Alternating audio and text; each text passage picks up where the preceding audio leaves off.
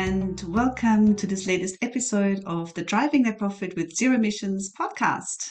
I am Barbara Albert, co-CEO of 100% Renewables, a consultancy specializing in the delivery of net zero strategies.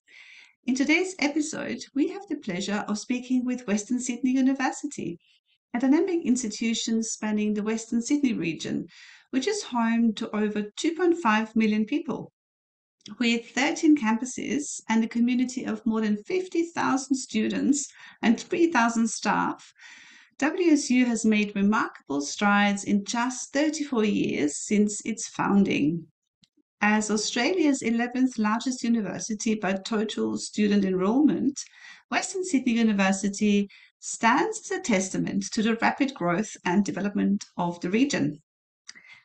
Today, we're excited to delve into Western's strategic commitment to sustainability, reflected in Western's 2021 to 2026 strategic plan, Sustaining Success, placing sustainability at the core of the university's mission.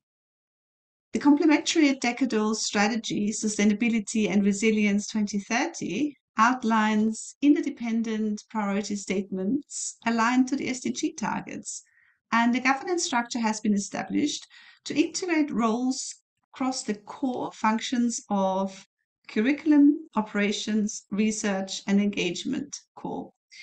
In 2021, Western committed to the UN-led Race to Zero for colleges and universities, with ambitious targets of carbon neutral 2023 and climate positive 2029.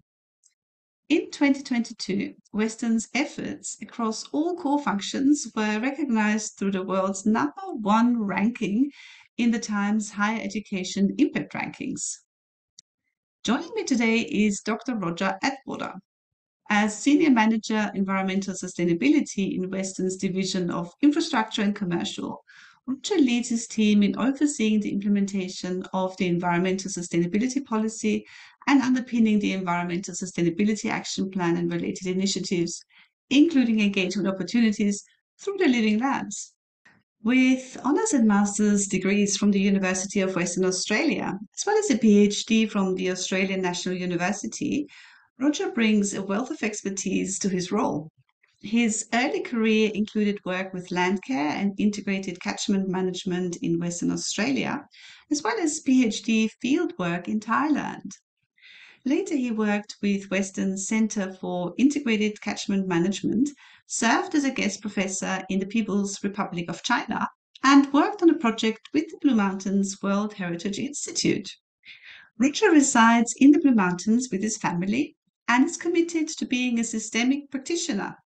We're excited to learn more about his work and insights on sustainability at Western Sydney University. Hi, Roger, and welcome to the Driving Net Profit with Zero Emissions show. Hi, Barbara. Great to be here. WSU has been a valued client of ours for a number of years. Roger, just for our listeners, can you briefly tell us about Western Sydney University? Where are you located? How many students do you have? What are your core areas of teaching and research? Sure. Western Sydney Uni has 13 campuses across Greater Western Sydney and growing. We have over 50,000 students, and this is across many of our traditional campuses such as Parramatta South, Penrith, Campbelltown, Hawkesbury, and also through our Western Growth Strategy, our vertical CBD campuses, One Parramatta Square, Hassel Street, our Parramatta Engineering Innovation Hub, Liverpool, Bankstown, Westmead, and more to come. And we've also been very excited recently to be in negotiation with a new campus in Surabaya in Indonesia to complement our current campus in Vietnam. What is your role in the university, Roger? So my team's role is to develop and implement operational sustainability initiatives and link those with broader strategic and core functions or curriculum, operations, research and engagement functions across the university. So you mentioned all your campuses before, all located in Western Sydney. It's certainly one of the fastest growing local government areas in Australia. And this will mean increasing demand for services in education to university level. How is Western changing to meet the growing demand? And what will WSU look like in 30 years? Western continues to be an anchor institute for Western Sydney.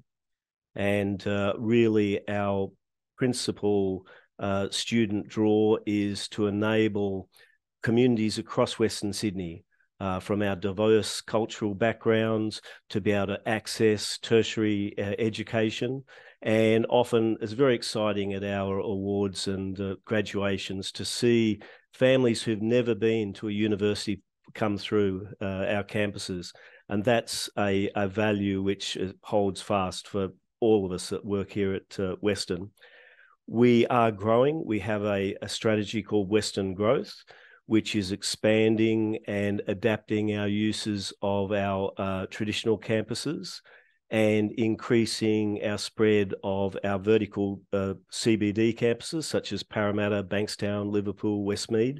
So we have more highly accessible locations for students to be able to utilise public transport and be able to utilise the facilities, not just with state-of-the-art teaching and learning environments, but also for social learning opportunities, social commons, group learning, individual learning. And our CBD campuses tend to have a high utilisation right throughout the day, from early in the morning till late at night. So that's our fundamental strategy. We are, of course, increasing our both partnerships and presence overseas, which that's a bold new area where we are expanding. As with the analogy of a tree, our roots are in Western Sydney, and our limbs and boughs are throughout the region. And that's what we want to provide for the connectivity throughout the Southeast Asian and Asian region, and the opportunities here in Western Sydney. Certainly a very exciting growth strategy. And of course, in 30 years' time, we will have passed the year 2050, the year by which the world's sustained climate action should have hopefully limited global warming to 1.5 degrees. To stay within safe climate levels, we need action by governments, by the community, and by organizations. Roger, what does showing up for climate action mean for Western? It means making our mitigation and adaptation efforts real for our students, our staff, our communities of Western Sydney. We have fast-tracked our efforts and are stepping through our decarbonisation and resilience opportunities now. And we want to be at the forefront, working with all of our organisations across Western Sydney who are similarly working through the challenges of how we take on the enormous issues around climate change risks and the needs to put in place appropriate practical strategies now. It's not something just for the future. We're in our knees up to it right now. Indeed. So, for our listeners that are listening to the audio version of this podcast, I'm looking at Roger, and behind him, I can see a beautiful background picture with a sign saying #1 uni in the world, with the Times Higher Impact rankings, Times Higher Education Impact rankings. So, I'd like to mention this massive achievement that Western has made with being #1 in the world in the Times Higher Education Impact rankings for your overall actions across the Sustainable Development Goals. What effect has this had internally? Did it validate your broader sustainability response? Does it motivate you to go further? And how does it shape your future strategy? It is certainly a great pride to us all at Western Sydney Uni, and our engagement with the Times Higher Ed, even over the previous couple of years, has shown that we have a very strong and mature sustainability focus across all of our core areas, across our curriculum, operations, research, engagement.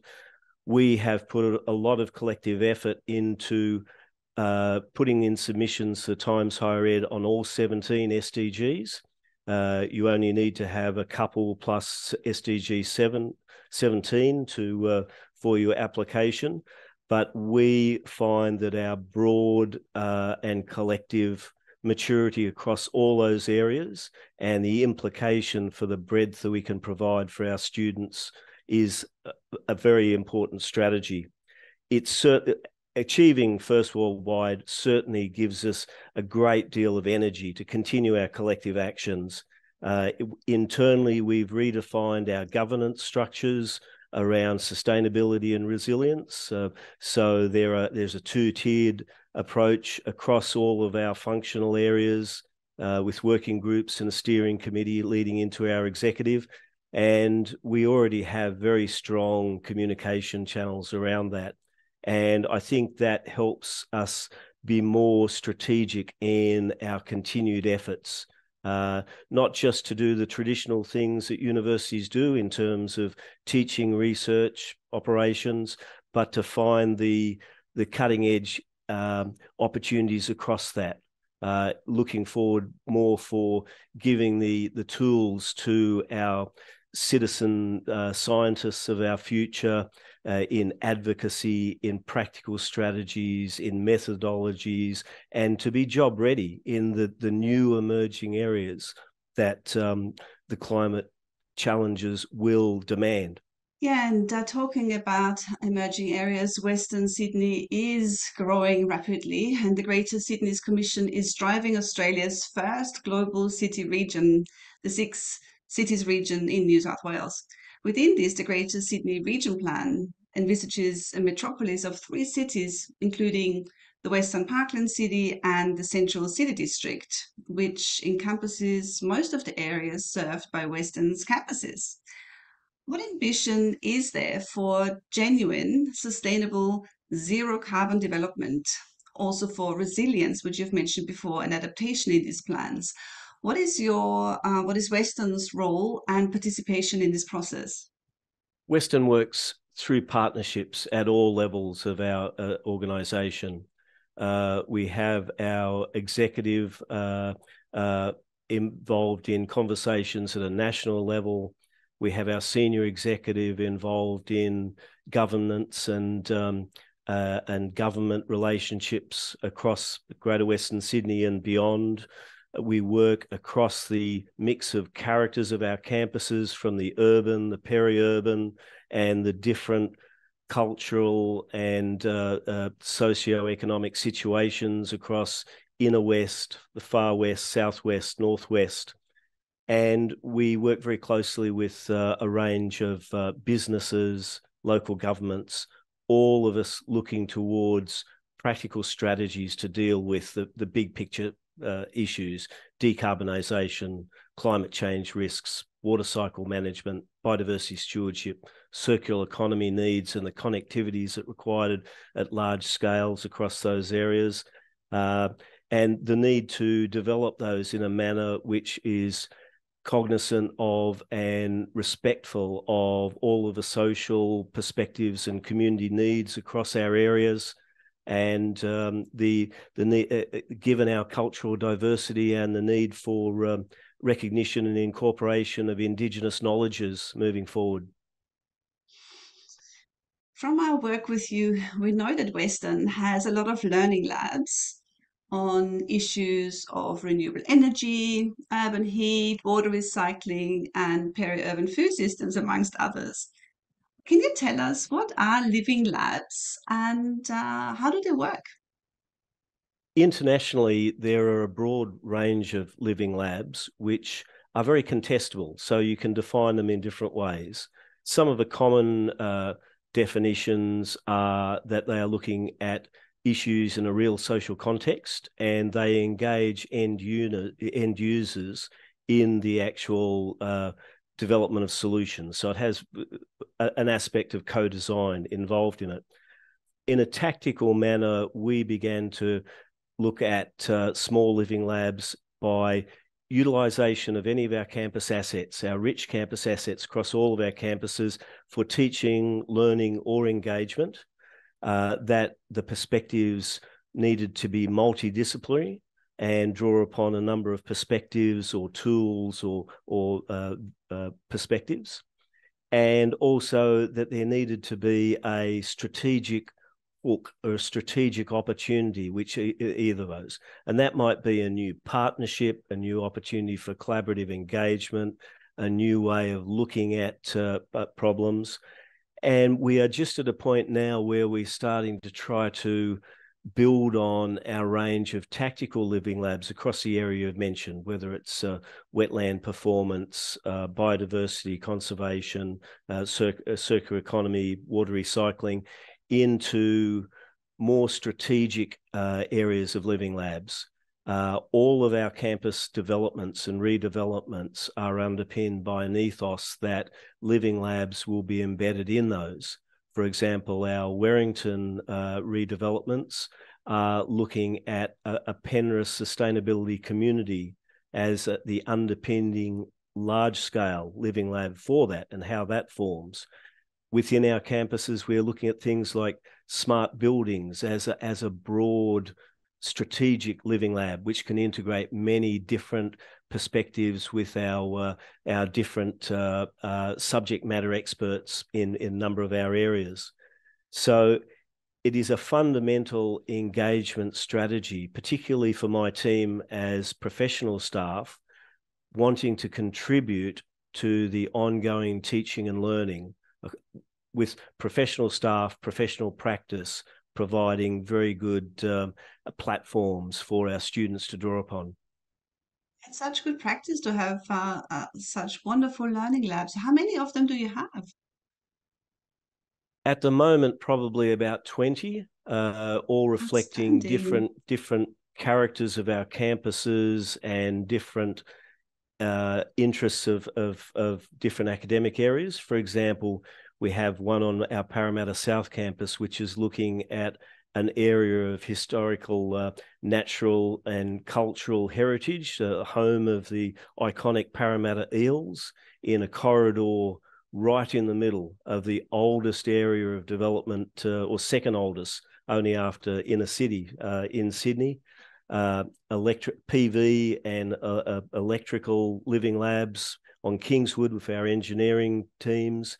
A lot of natural resource living labs on our Hawkesbury, dealing with water recycling, biodiversity, regenerative agriculture. Some being responsive to climate risks, such as our bushfire unit, which is combined across professional staff, and a number of others emerging across those areas as well. I want to now drill down a bit into Western's climate mitigation efforts. To set the scene, what are Western's key climate change targets? Our key climate change targets are carbon neutral by 2023, which we've just achieved through Climate Active certification. Thank you for your help with that, Barbara. And our next is climate positive and nature positive by 2029.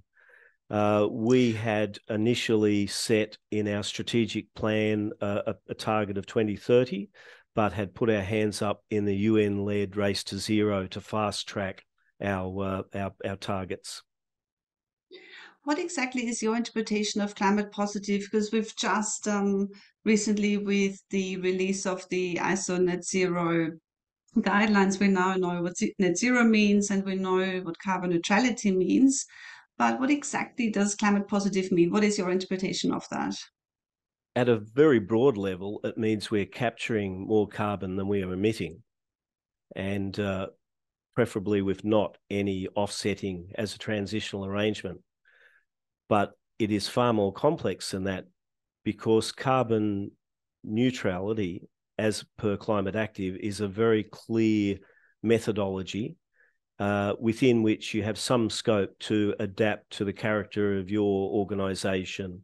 For example, we're a multi-campus university, and that has implications for core categories for ourselves. Moving from that to climate positive systems is developing a defensible narrative around metrics which combine other components, where we're combining, to quote one of my colleagues, the blue and the green. So we're responding to climate risks through cooling strategies, water cycle strategies, including biodiversity stewardship. We are already seeing movements across those, and it's a matter of linking both on our campuses and in our regional partnerships. For example, we have one with a developing circular economy hub at Hawkesbury, which with Hawkesbury City Council and Sydney Water would be a significant regional circular economy initiative. Those types of regional connections are really part of the narrative and evidence as we move forward as to how we are getting that balance, which is beyond a net position. And I think that's very much, it depends upon the context of the organisation as well, and your landscape and your assets. So it's very character dependent. So that was looking forward, but if we look backwards, how and when did conversations begin in Western about the need to reduce emissions, and how did this evolve to the plans and targets you have today? For some time, we've had the usual suspects in our environmental sustainability expectations, increasing sustainable energy and renewable energy, recycling and moving into circular economy. But I think recently everybody has been galvanised by the continued increasing impacts on Western Sydney of urban heat, of bushfire risks, the flip side of that, and our flooding and the impacts on health, on our communities, on our businesses, which has really made everyone recognise that this is not a future scenario, that this is reality. And Western Sydney is already feeling the brunt of that. So we have recognised that we need to look at larger scale tools and more and integrations to look at that. So decarbonisation has become a key driver. Resilience planning and building upon things like Resilient Sydney and the reflections upon the 2019-2020 bushfires by the Chief Office of the Chief Scientist are very, very important. And it's really been a coalescing of numerous tactical initiatives into looking at things through a different lens, particularly resilience and particularly climate change risks. And that forces you to connect those elements in a more critical manner. You mentioned earlier, Roger, about how your execs are all on board with the strategy. So, can you tell us more about your climate response being senior led and what other internal drivers there were for reducing your emissions? I think we've been very lucky that there has been an alignment of very strong executive commitment, tactical efforts to build frameworks which can connect upwards, and also many research, teaching and collaborations to connect outwards. And I think we've been, as a university, we've been actively doing that for quite some time. And this mega challenge which is facing us really needs to fast track and build upon that. So it's a combination of commitment led and the Indians being aligned and ready and the relationships set up and ready for sort of supercharging as well. Let's look at some of the external factors that influence Western's strategy, such as, for instance, what other universities are doing, science-based targets. We mentioned sustainable development goals. So first up, what's happening in your sector? What are the trends, and does this influence your strategy? We rely very much on working through our sector networks, particularly reflected through the Australasian campuses towards sustainability, which has been a very fundamental forum for a long time. We have a small innovative research universities network, and also the government networks such as Sustainability Advantage, which connect us with our business interests, because we are all able to learn from each other as to the methods and initiatives across the rapid responses, both organisational and institutional. So that sort of being aware of what people are doing and how they are doing it and that sort of thing is really critical for everyone to move forward. We are well beyond the days of it being a competitive space. It's very much using those networks for the benefit of all, and taking lessons learnt from both what people are doing in slightly different organisational contexts. There is also, of course, a very big driver around ESG and larger sort of portfolios of investments across the world. That is a very big driver. All large organisations are open to that, and the increasing interest in not just climate-based risk disclosures, but nature-based risk disclosures, and those type of large ESG initiatives are significant drivers globally. And then within our sectors and our different organisational and landscape contexts, and both looking at the larger sort of scale drivers of our treasuries and our operational drivers, I think then we look at our own particular character, because we cannot immediately pick up something from another organisation and just off the shelf and apply it in our own situation. We have to thoughtfully adapt, build upon, and trial based upon our own organisational character, our own industry sort of platforms of our infrastructure and our people, and then, and I firmly believe that the character-based development in any organization is the most important. That's the engine that responds to all of those external drivers. And as I mentioned, our maturity at all of those levels earlier, I think, set the well set us up for starting to fast track our immediate responses, as many organizations are doing. And we've got to recognize that this is now business as usual for all of us. What's coming through really strongly in your response, and what resonates a lot with me, is the partnership goal, SDG 17. You place a lot of emphasis on that. Can you tell me more about the importance of the Sustainable Development Goals at Western and how they've shaped your operating strategy? Obviously, they're massively important to you. So, how do they affect you and your teaching and research areas and your future focus? SDGs have really become a fundamental reference set for strategic initiatives which are put up across the university, must align themselves clearly or state what their alignment is, so it's a high visibility. And there is a very natural mapping of SDGs onto our environmental sustainability action plan and the different usual suspects across our environmental sustainability initiatives.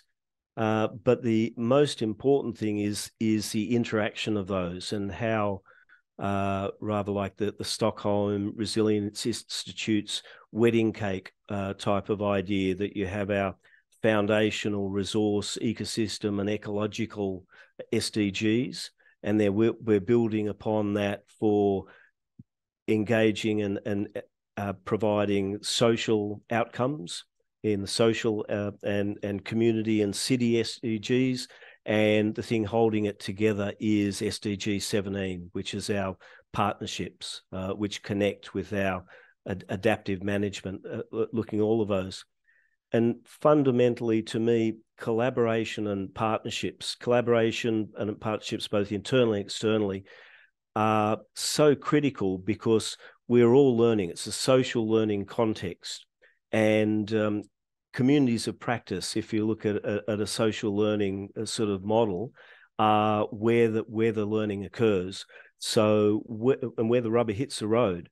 So if we have more communities of practice and more networks where we are sharing lessons learned across communities of practice, then by definition, there is more social learning. And that's the essential need, is to really ramp up our opportunities for collective social learning. Recently, we've received the announcement that finally Western is carbon neutral certified under Climate Active.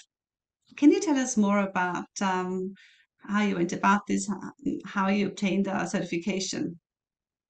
Very proud of achieving the Climate Active certification.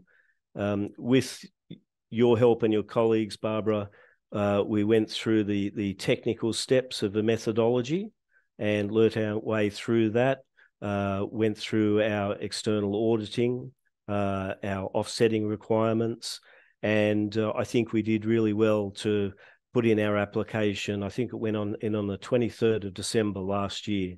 So it was great work from both our teams working together.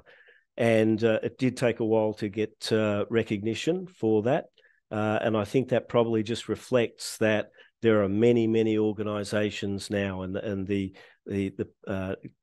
coming on board and becoming Climate Active accredited, which again I think is so important.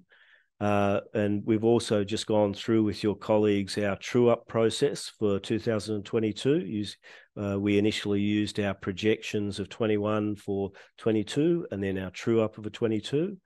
And that is also part of our learning our way through the process, because this is the first time of going through the true-up, and we'll continue to go through the process and learn our way through, which is now something that we have to embed in our increasing reporting requirements as one of our fundamental needs each year. So why did you decide to go carbon neutral? What was the driver behind that? Well, we had a number of tactical discussions, and again, you and your colleagues helped us with some scenario studies around sustainable energy and possible paths towards net zero strategies.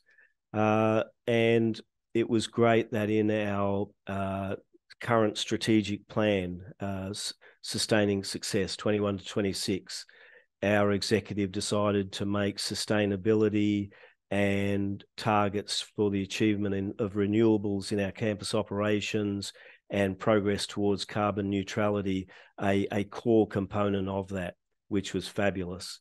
Then with our Vice-Chancellor's commitment to the UN-led Race to Zero in November 21, that really fast-tracked our work and our expectations, and that put in place our target of carbon neutral 23 and climate positive 29. As a university, your key clients are, of course, your students. What expectations do students have in terms of their university being on the path to net zero or having reached carbon neutrality? I think the fundamental thing about student expectations is we must walk the talk. This is not a rhetorical exercise. You have to learn your way through it and do it and communicate that and engage people in the ongoing learnings from that. we see from young generations, school children in Australia and across the globe, their expectations and their concerns about climate impacts of the future are very, very strong. And they expect our response and action and outcomes right now. And quite rightly so, quite rightly so. I think we collectively have been sitting back and watching and talking and not doing enough for a long time. And we've given ourselves an enormous challenge even to keep track with, as you say, the targets that were set for climate mitigation only a few years ago. And we need to be able to do that in a comprehensive way. Again, it's being thoughtful, ethically defensible strategies across all of our areas of operations. And we're still working through a lot of those. We have a lot of work to do, a lot of improvements to do. And of course, we need to be able to, as an Anchor Institute, be working through our partnerships so the benefits are to our communities and the people we work with.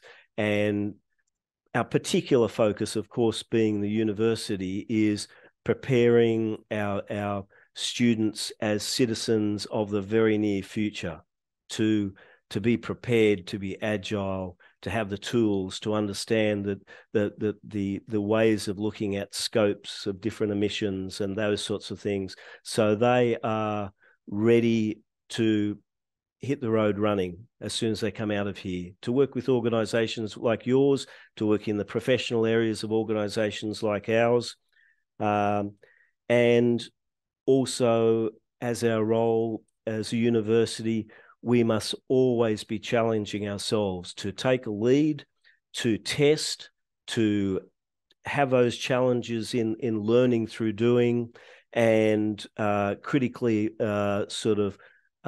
communicate what our lessons learnt must be.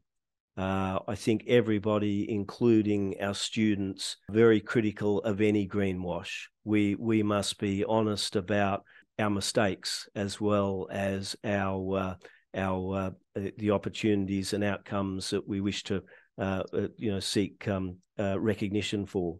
Talking more about that with greenwashing, there's been a lot of recent attention on greenwashing, and offsets particularly attracted a lot of negative attention from the media.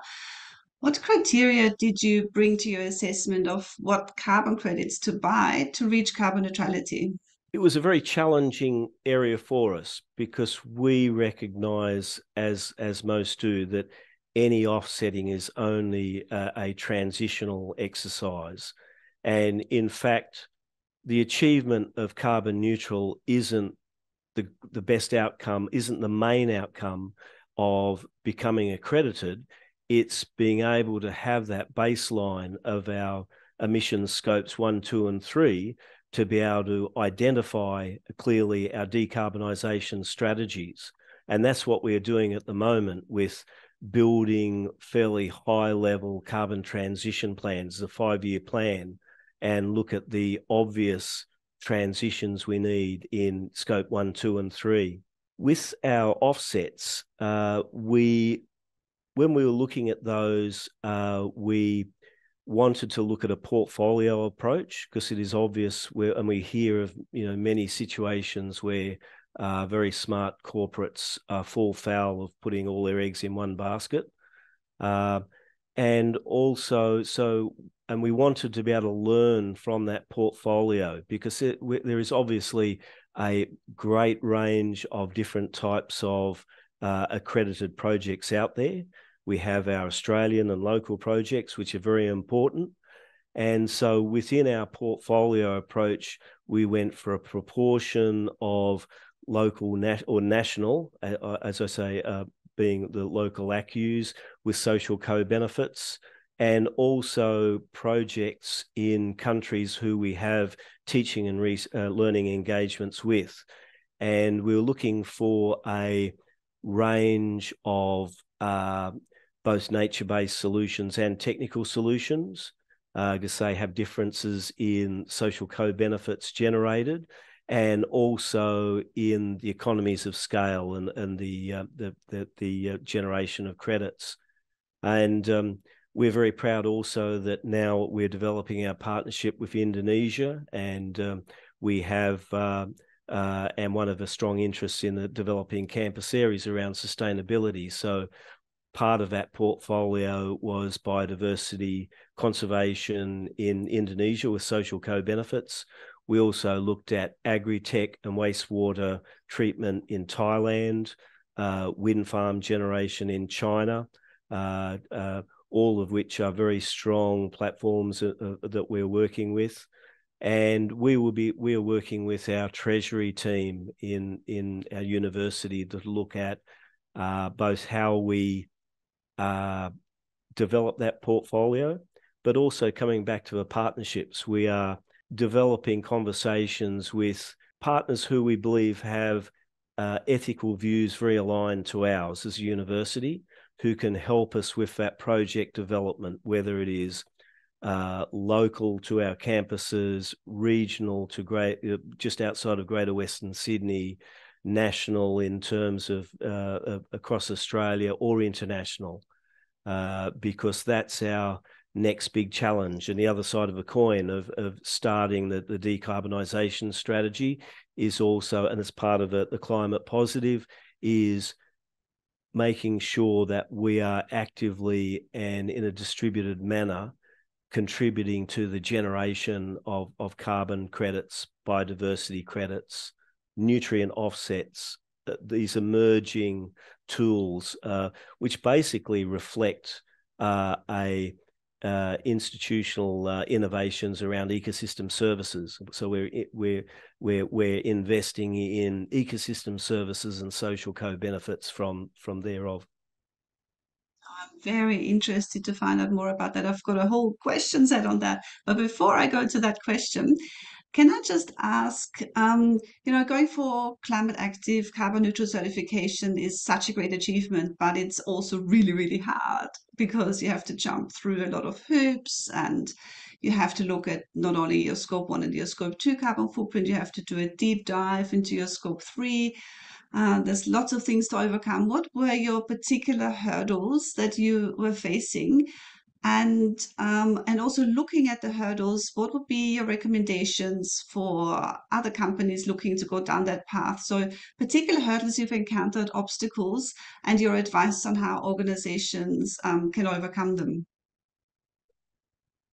Our first general challenge, which we had started to work with for our compliance national greenhouse reporting, is data stewardship. Gathering data even across scope 1 and scope 2 when you're a distributed large organization relies on building significant internal capacities. We were lucky to establish a data steward whose role was just to focus on those sets. And it was very pleasing, at least for initial stage, that when you helped us move into the scope 3 and the categories of there, that as an organization which has fairly well established financial processes, that financial metrics were a suitable first step for many of the supply chain and similar metrics which we needed to get. There's certainly a lot of tidying up of those, which we need to look into. And we continue to try to provide improvements in our data governance, which is also very important, because as a small team with a data stewardship role, you rely upon the owners of the data for the quality assurance and the provision in a form which is suitable to the reporting requirements. And that's increasingly difficult when, with the range of reporting requirements increasing, each of them with slightly different definitions and criteria and metrics. So the ability to have a core data set which can be interpreted into the multiple different metrics and units and inclusions or exclusions is a real challenge. And I think we have only just started that process of how to improve data collection for some of the areas we recognise as being very important for Western, but which we need far more detailed information. For example, as a distributed campus with staff and students who not just from Greater Western Sydney area. Our staff, I live in the Blue Mountains. We have staff on the South Coast, the Central Coast. Many people commute and move between multiple campuses. We are moving into more of a hybrid model, but even doing that does not dismiss that need, because then it is also the resourcing of working from home, and it just adds to that distributed working model. So that's really one of our biggest challenges going forward, and really something we just need to keep chipping away at. And again, there is no single solution. We decided to try to build inside out with luckily we found the right people to be a data steward, but as we develop in more sophistication, we're going to have to look for more assistance, probably not in completely bespoke systems. I think moving into this climate data and area, it's not something which is amenable to a exactly replicable system, but I could be convinced otherwise. But I hope that there will be more opportunities for different systems. One of the challenges I do find is we do work a lot through contractors and consultants, and now every consultant pitches what they were probably already doing with the underlying motive being net zero. So just sifting through the spin and the rhetoric and looking at, okay, which services and what tools really add benefit to the way that we are developing in our own internal way is a real challenge. But we still need to always engage and find out, excuse the term, who's who in the zoo, who's looking at what products, who's taking the path of doing it themselves. And again, fundamentally, I think it's back to the partnerships. How can you garner support from external tech specialists and your internal people to build something which has some bespoke elements, some local character elements, something which is right for your type of organization. And finding that value alignment between your suppliers and yourselves is just crucial. David Carter, the CEO of Austral Fisheries, pointed that out in a previous recording that I did with him, that it's crucially important to have this alignment. Now, turning our attention back to biodiversity, it's such an important focus for Western. There is a lot of development in Western Sydney, which of course affects biodiversity negatively. In December 2022, the United Nations Biodiversity Conference, COP15, ended in Montreal with the commitment to put 30% of the planet and 30% of degraded ecosystems under protection by 2030. Now, Western has established a biodiversity stewardship on your stewardship site on your Hawkesbury campus, from which you'll be generating biodiversity credits. What is your view, Roger, on the nature repair market that the Commonwealth Government is currently working on, in which they seek to make it easy for companies and others to invest in nature repair and to drive biodiversity improvements across Australia? When we started looking at biodiversity credits, carbon credits, nutrient offsets, we felt it was very important for us to engage in those emerging institutional arrangements. And we are very much watching carefully developments at all levels. I think we're still waiting to see how the nature repair market emerges in terms of real operations. But we have been forging ahead with initial partnership with the New South Wales Biodiversity Conservation Trust, establishing our first biodiversity stewardship site of 117 hectares. We are now currently assessing another area of over 200 hectares.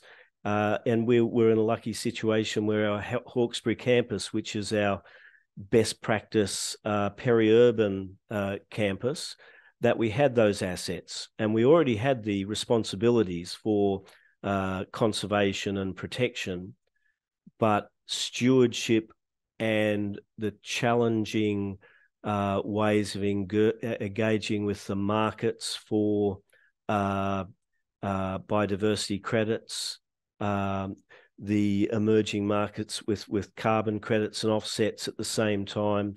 It's all new territory. I'm only a generalist, but even for our treasury people who are very well versed in market engagement and all sorts of financial instruments, this emerging area is a real opportunity if we can get it right in terms of really accounting for and recognizing and internalizing the value of ecosystem services and their immediate, not just benefits for us, but the absolute necessity, for our livability and survivability to be embedded in maintaining those ecosystem services.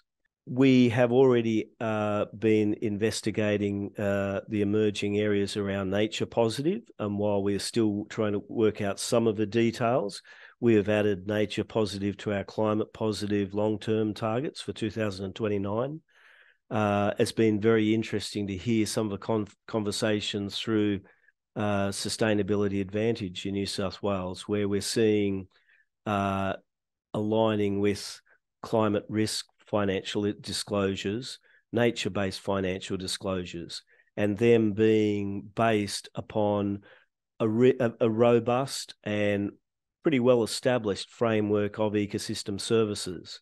So I think having the federal government move into that space as the state government is very good. It's just going to be very complex and very confusing as different tiers of government develop different mechanisms in different manners in that sort of thing. But our approach as a university is, I think it's as a test bed for those. We want to engage with those because you can only learn your way through those sorts of processes like climate active accreditation from the inside out. You've got to be learning by doing. So that's what we'll be doing, and we'll be very interested to see where the nature repair market goes, how the broader is there broader take up, what's that balance between regulation, direct reporting, marketing, and looking to investors who wish to do that as a positive and ethical strategy. It's going to be a very interesting space moving forward. Do you think, Roger, that there is an intersection between biodiversity schemes and carbon offsets? Yes, I think they're critically linked. Absolutely, climate, biodiversity, water cycle management. They are all so integrally linked. If you look at the impacts on floods and droughts cycles, El Nino, La Nina switches, biodiversity, greenery, vegetation and water as cooling elements, absolutely critically integrated. And our real challenge is not just the remnants, but how to re-embed vegetation and water-sensitive urban design throughout our built environment, often having to retrofit systems that are not suited to that. We hope that there will be a return of things like the SEP on placemaking, which was looking at canopy cover, because whenever I go into Parramatta, you look out and an established suburb, wonderful canopy cover. You come back out and drive through Western Sydney, and might be a long way between seeing reasonable cover. So those are particularly important. And then I think we'll also see the natural connection with circularity, corporate responsibility, which is moving forward. And I think at the same time, where we're seeing in food systems as well, consumer expectations, and I think a lot of it will be driven by consumer demands. The real challenges was when the situation where we're in now, with all the discussion of the budget and people's responses to fundamental affordability, fundamental ability to live in places, ability to provide reasonable cost housing in places like Western Sydney, where it is the most socioeconomically challenged, who often have accessibility problems, who are most impacted by the health impacts of heat, humidity, and those sorts of things. So they all of them connect, but I think it is a natural step to align nature-based and climate-based. Water cycle falls in directly with the nature-based and water-sensitive design, and ultimately our climate-positive solutions have to have those and other components linked into them. They have to be integrated solutions. Indeed. So I want to turn our attention back to decarbonisation. And you mentioned previously that going through Climate Active really allowed you to look into your carbon footprint, and you were talking about the difficulties of even calculating your Scope 1 and Scope 2 carbon footprint as part of your annual reporting under the National Greenhouse and Energy Reporting System. So what does a carbon footprint of a university look like, and all-encompassing Scope 1, Scope 2, Scope 3? How can people envisage that? What are the sources of emissions that a university has? In a very generalized sense, our initial cut was Scope 1, which are our fuels, petrol, diesel, natural gas, refrigerants, about 15%. Our Scope 2 electricity supply, about 25%, and our supply chain Scope 3, about 60%, including our both our goods and services, our investment in built assets, and those sorts of areas. And with our true up and our changes in an increasing take up of renewable green power, accredited green power, our Scope 2 has reduced very significantly, but we are still looking at strategies for that. Our very important strategies that we're looking at is around fuel shifting away from natural gas and electrification, and the challenges of those, and electrification of our vehicles, and at the same time and it's understandable that we're, as an educational organisation, our product are educational services. So our upstream supply chains are all the goods and services and materials and buildings to provide those educational services. With our true up that your team has been helping us with, our Scope 3 is now 89% of our carbon footprint, which really shows the importance. And our colleagues here have already begun the process of re-engineering our procurement processes around that. And we're currently working with Veolia Energy Solutions for a very high level 5-year carbon transition plan, which really looks at their expertise in reverse engineering, which is a term I've heard a lot, but I can't say I could explain it to you. But working backwards from where we're trying to get to and our assets as we know them, to look at what a cost and program of transitioning away, say for example, away from natural gas in our central energy plant, in our gas powered HVAC, in our gas-powered boosters on our solar, all of which until a few years ago were very rational, reasonably cost-effective, a better choice than electricity from black coal, but we're being forced to move away from those more quickly, both due to some of our internal targets, which are setting next benchmarks for us, but also our really trying to move our transition plans probably faster than, or the choice between what we can fast track and what follows the normal life cycle replacement of large infrastructure through strategic asset planning, because we recognize that some things like refrigerants move to new technologies is very, very expensive, and you can't just for some there's only limited capacity to actually recharge with lower emission refrigerants as we move towards, I think it's methane and CO2, and therefore completely different systems. But that's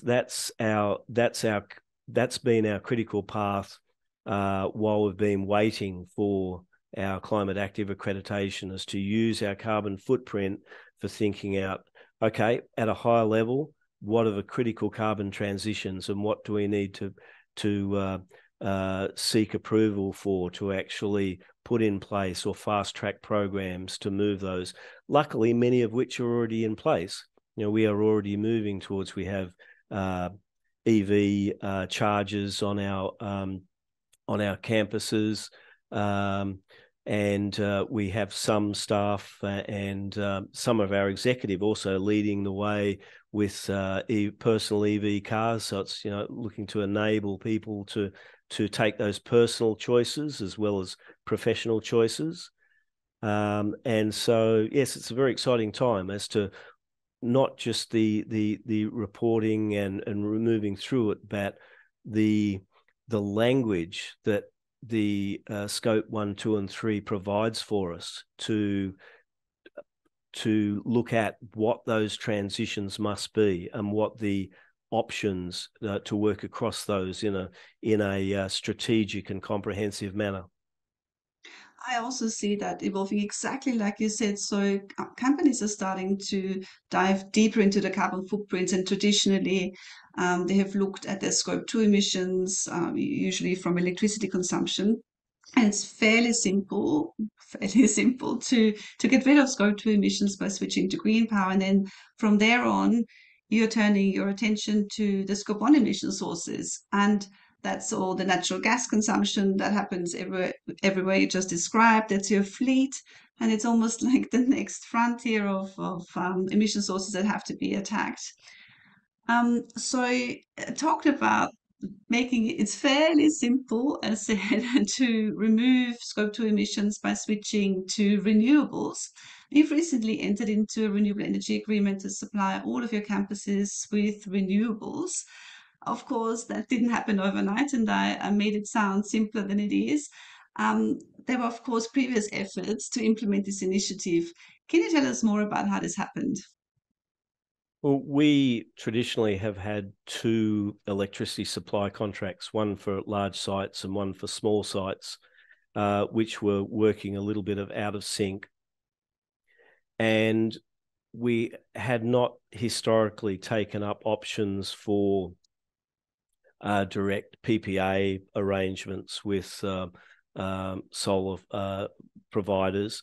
And I've got to say, I think we just had a bit of good luck that green power had matured to a point where, for our last large sites, we were able to investigation see that not just transitioning by a small proportion or percentage of our supply, but we could go to 100% green power and still save money on our electricity supply.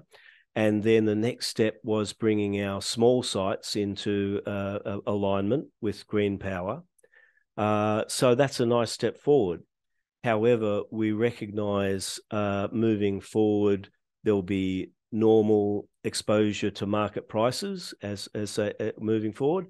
We will always be paying network charges and potentially increasing network charges if we rely on external supplies.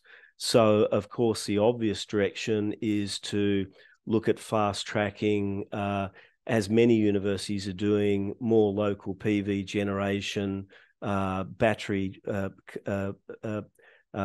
storage, which is now just starting to mature, and looking at the resilience and aspects like that more on-site generation can provide, and resilience from market perturbations, which may come through for green power as well. You never know.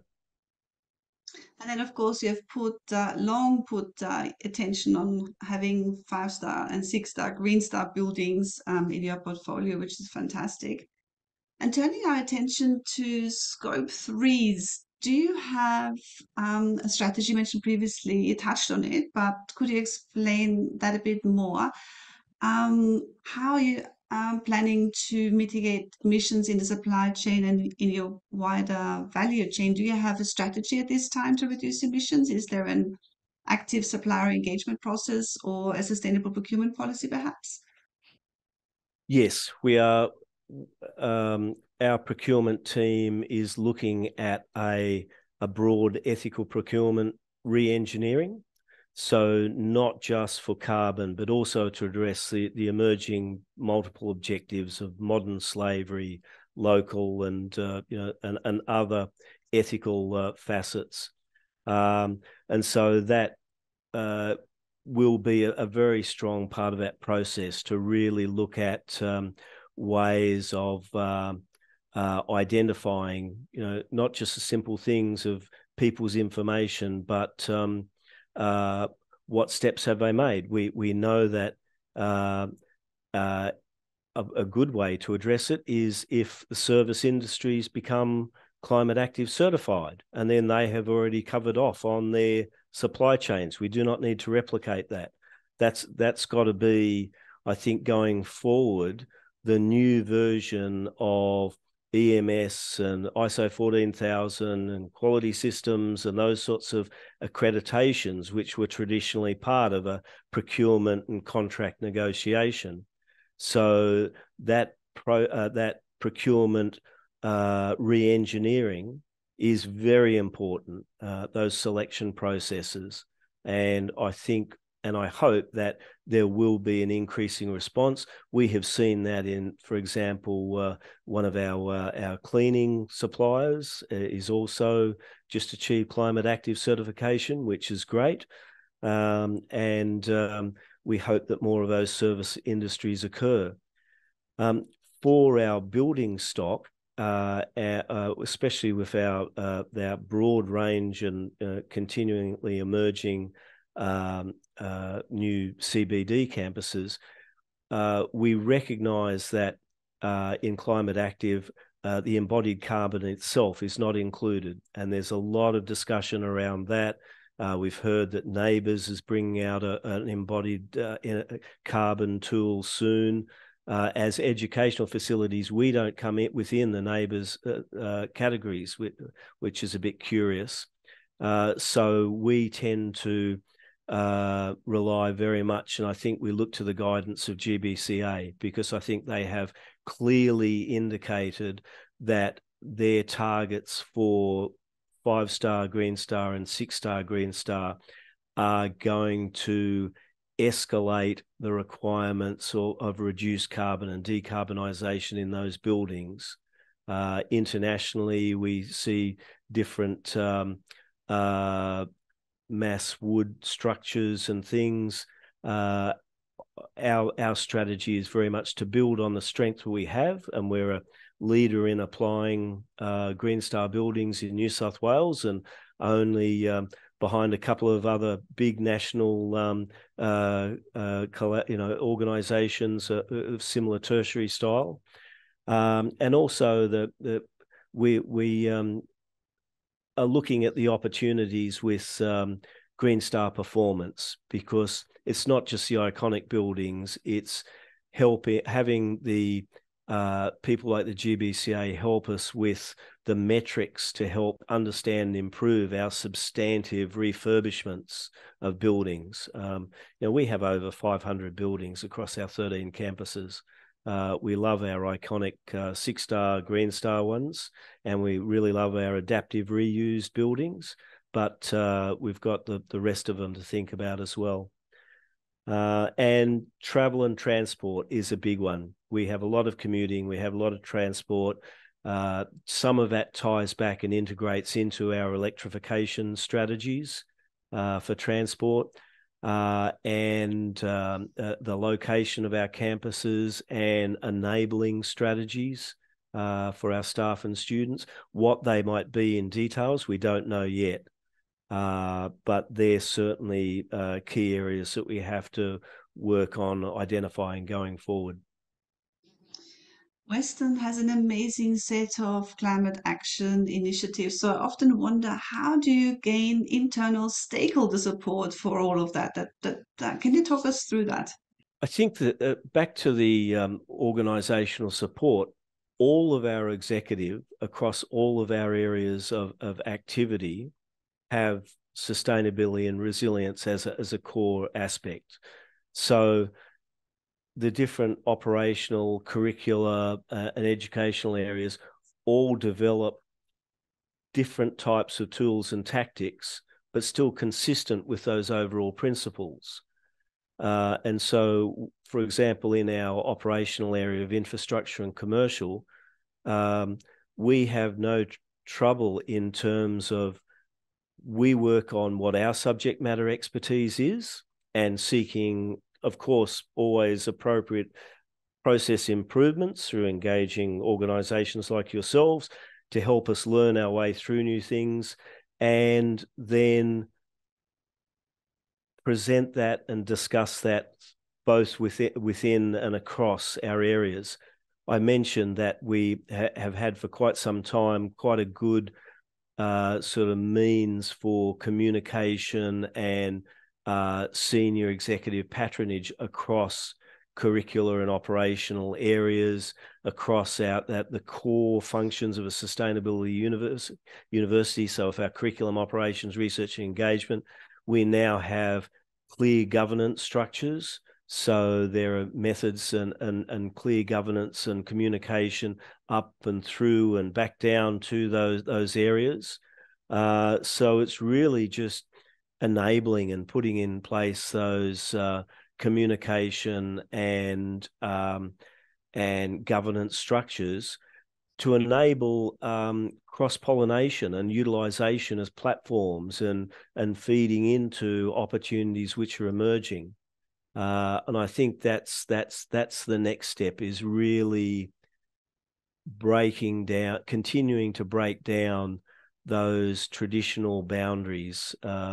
It's often said universities are the best and worst of a Westminster system in terms of our silos, but with citizen science as fundamental to our student learning and attributes, student attributes, research and collaboration, our operational engagements broadly. I think that sets us up very well to be working across and tactically and strategically across a large organization. So looking at your both your operational and your academic staff, how do you think sustainability aligns with their values? I think it aligns very strongly, and in different places it is either embedded directly or it is a key criteria for what is being done. So also it's something that many of our staff in the areas that they operate in, they also reflect the same in their personal lives as well, and that's certainly similar to me. I'm a bit of a green caricature. I vote green, I work green, I try to live green, but I think it's all about being authentic, to what you do. And being lucky enough to work with the university, I'm able to invest in a habitat which has as many attributes as I can afford. And I can't afford batteries yet, still got some work to do. But walking the talk as in our personal lives, in our professional lives, in our organizational lives, that I think is fundamental to success across all levels. And if we don't remove the barriers to enable people to transition on a personal and professional level, there will still be those systemic failures, because it's got to be affordable. It's got to be for everybody. It's no good having a look at those magnificent EV ads on TV if they're like buying a racing car or the top end. Everything has to be accessible, and I think we're on the path to there. But it's still work in progress. So talking about the path, what's next in terms of your sustainability journey for Western? At the moment, our key path is still our carbon transition plan, the decarbonisation, and really fast tracking our fairly high level strategies across our scope 1 and 2 and 3. Then I think our natural flip is to revisiting our resilience planning and developing that further, which is the adaptation side. Embedding the areas such as water sensitive urban design and the green and the blue, as colleagues were talking about yesterday, and we had a seminar, into our new emerging campuses and living spaces, and really breaking through those new boundaries. So our treasury and our investment side and our ESG, that is very aligned with our smaller world of myself of the operational areas. Across the board, social responsibility, whether it is in food services for students, any frontline areas to students have to be a real priority. And our continuing partnerships.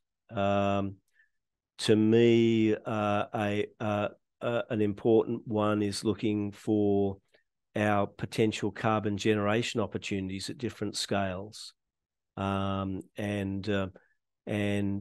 we are across the board. We have very good relationships with consultants like yourselves, and I think across the sector, and many of our traditional consultant groups are seeing that we want to build longer term relationships and partnerships. Again, it's not just fee for service, but it is developing something far stronger. For example, recently from a very significant organisation, we received a great offer as an alumni, saying we really want to set the path towards net zero to be able to give something back to your students. And I think that's also probably one of the very important loops to close and really accentuate, which we already try, is connecting partnerships with our alumni in business back into contributing to our next generation of students, and with our development partners similarly. So we are generating campuses of the future in Western Sydney so that there are opportunities in the businesses there for students to learn in practical situations, for transitions into jobs in those precincts, and then as they mature, if they are interested, to be able to feed back in as mentors to the next generation. So they're sort of some of the things we're trying to look at. Now we've almost run out of time, but I'm really keen to get your key takeaway message you want to leave our listeners with. Well, I think authenticity is really important. It's really nice to look and learn from what other people are doing, but follow your own normative compass. Follow the path that looks right for you and your organization, and just work your way through it step by step. Be ready to have those ethically defensible strategies when you know that you're in areas which are open to critique, but it's more important to be a doer than a critic. But we also need to be self-reflective and critical, and be agile when we can. Take the opportunities when we can. Be bold, and I seriously believe that in leadership, authenticity is very important. We do it our way. It's almost like the Australian way, and that's what I think reaps benefits. You are such an inspirational leader, Roger. How can people connect with you if they want to find out more or perhaps want to follow you? Well, they can certainly contact me here at the university, at Western Sydney University. We do have an environmental sustainability website, which you can have a look at many of our environmental sustainability action planning components, our living labs, our strategies. A lot of our strategy documents, such as our resilient planning, are public documents available there. Also, it's a challenge to me. I have to, as well as my normal networks, I'm trying to be more active and proactive through professional networks like LinkedIn. I must say, with the work-life balance, so I'm finding hard to find time for that one. But if anybody ever wants to contact us or follow up, please do. And thank you very much, Barbara, for this opportunity, because I know how well how well connected you are through LinkedIn and those sorts of channels. So I'm sure this will be a great opportunity for us and for Western to get some of our messages of what we are proud about and what we want to work with organisations across the board going forward.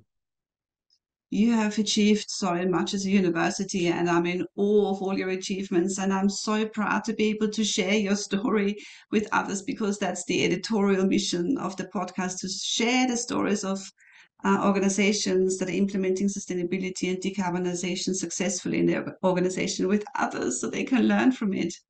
I really wanted to thank you for your time, Roger, this afternoon. It's been amazing. Thank you. Thank you, Barbara. Likewise, great opportunity. Cheers. That was Dr. Roger Attwater, Senior Manager Environmental Sustainability at Western Sydney University, talking about their journey towards carbon neutrality and net zero emissions. If you know another person who you think would enjoy this podcast, please let them know so that more people can hear about best practice stories of how organizations are moving to net zero emissions. Remember, to reach net zero emissions, aim high, always be curious, and act now. Thanks for tuning in, and I'll see you in the next episode.